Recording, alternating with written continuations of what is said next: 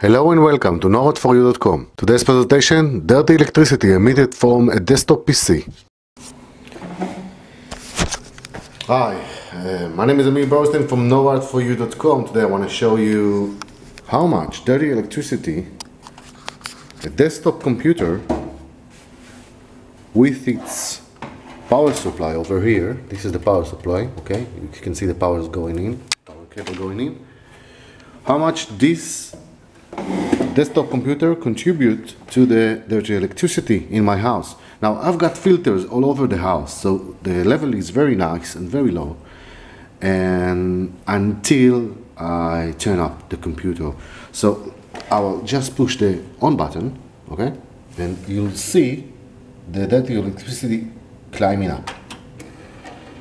Okay, I've just turned it on. It spiked over 2000 GS units. Okay, now this is a normal desktop, a normal home desktop.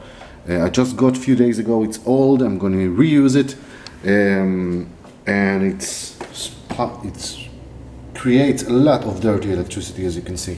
Now what I'm going to do, I'm going to take a filter and I'm going to put it inside. Okay, just for this circuit, I might need to use more filters, but just as an indication of how much dirty electricity this computer gives, just plug in the filter and you can see that the levels went down to just about below to 200.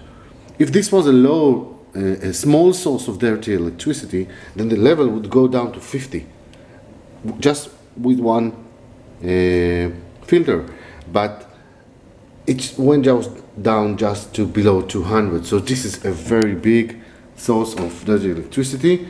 And just for you to know, when I prefer using laptops like that, ThinkPad, Lenovo, okay, and they usually have this power brick remote power source, which emits much less dirty electricity. It does emit a little bit, but much less than those